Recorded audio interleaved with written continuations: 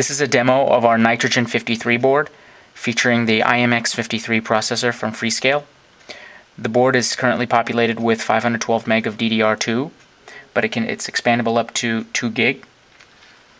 Currently we have the board connected up to this AUO 15-inch panel via the LVDS connector exposed on the Nitrogen 53.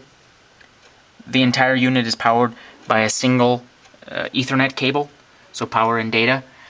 We have a pluggable PoE module that we also designed, which is not only driving the backlight but providing the power to the board.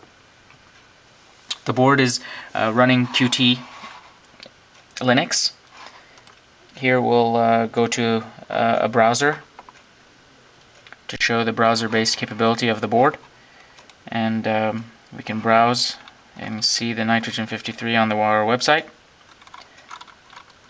In addition to having the browser support in Qt, the IMX53 processor is a very powerful multimedia engine that will allow us to play full 1080p video.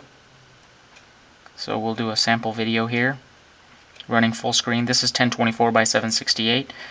The 53 is also capable of dual display at 1024 by 768.